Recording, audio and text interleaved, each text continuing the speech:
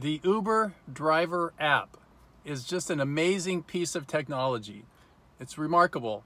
In this video, I'm going to share with you five lesser known features which I find very valuable. And stick around, because at the end of the video, I'm going to share with you my number one tool that I like to use, particularly during the Uber pool rides.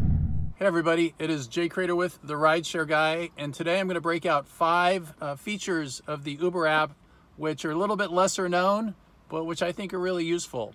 So let's get started with number one. Okay, number one, speed up your pickups. I would say about half the time when I go to pick up a passenger, they are not toes on the sidewalk, right? They are not there ready to go. And sometimes there's some latency with the app, so they think you're still a couple blocks away. Well, Uber's got this really nice little feature where you can just send them a pre-typed up message. And if you look at the screenshot here, you can see all you need to do is tap on the little phone icon, and then what pops up are these little messages. And the one I click is "I have arrived," and then you can see in the third screenshot, it's like we're having a chat, right? And sometimes the passenger will get back in touch with me and say, "I'm on my way," but regardless, you're letting them know a couple of things. One, you're letting them know that you're there, and two, you want to let them know that you want them to get out and meet with you so that they can avoid a cancellation fee. So it serves a lot of purposes. But number two, boost your profile. So you got this profile, and I know as me as a passenger, I always like to check out the profile of the driver, and a lot of passengers do. They may not even say anything, but they look at it, and you can edit it to kind of market yourself a little bit. So let's take a look at the screenshot here, and you can see you just click on your little face in the upper right hand corner, and then you click in the second screenshot, you click where it says platinum, you see it says profile there, and then that opens it up. Okay, so you can look at your profile. As you can see here, it says Nomad J, and then I've got my website. So you can put your website there, and if somebody's interested in a conversation you've had, they can then go and check out your website. And you can edit it to include all kinds of things. You know, for example, it says I know English, I'm from Northern California. You can put your hometown. It shows how many trips and how long you've been doing it and some of your stats, right? But the main thing I'm suggesting there is where you can put a little bit of information about yourself.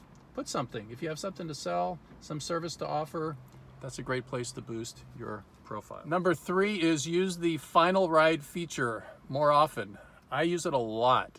Okay, of course you're going to use it when you're ready to take a break or when you're ready to end your shift, right? You're basically telling Uber and Lyft, I don't want any more rides after this particular ride.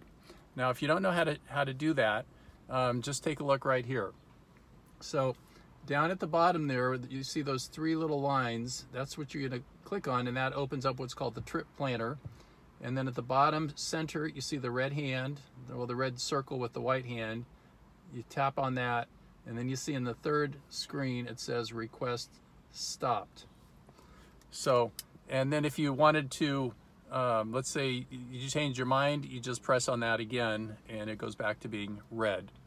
But I also use this, for example, let's say I've taken a long trip down, for example, to San Jose, and I don't want to do any rides in San Jose unless they're heading back towards San Francisco. So I will set that to my last ride. That way I can stop, I can maybe go get a coffee, then I can set my destination filter to head back, and that way I won't get any rides that I'm going to have to cancel on because I don't want to do any rides specifically down in San Jose. So that's another great time to use it. Number four is changing the destination mid-trip.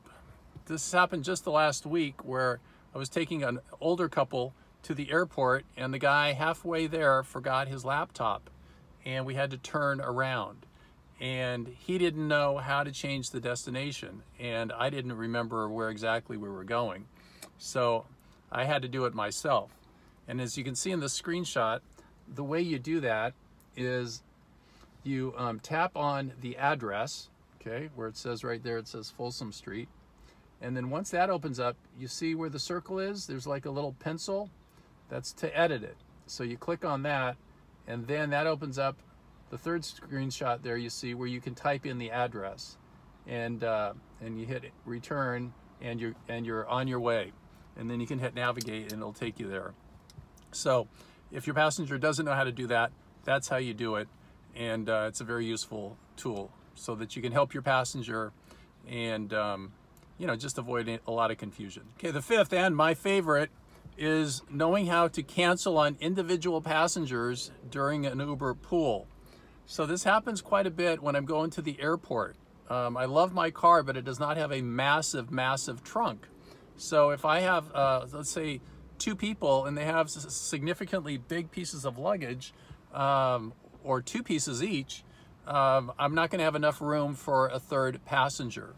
Or sometimes I might get 2 parties I get twos. You know, I get 1 party, but there's 2 people and they've each got 2 pieces of luggage, so I can't take anyone else. So what happens then is you get a ping because they're willing, you know, Uber thinks you can still add 1 more person, but you don't have any room. So if you look at the screenshots here, you can see how you can cancel individual passengers. So you start off again by clicking on the trip planner, and then for that specific passenger where those 3 little dots are, that's where you're going to click on that, and then you've got to give a reason why you're canceling. So you can just click on problem with the pickup route, that's fine. Down at the bottom it says none of the above. Click on any one of them, and that'll open up the last screenshot where it says cancel trip. And that will cancel just that individual passenger so that you can continue on to the airport in this example and not have that passenger waiting, wondering what's going on because you're continuing to drive to the airport. So it's a great feature.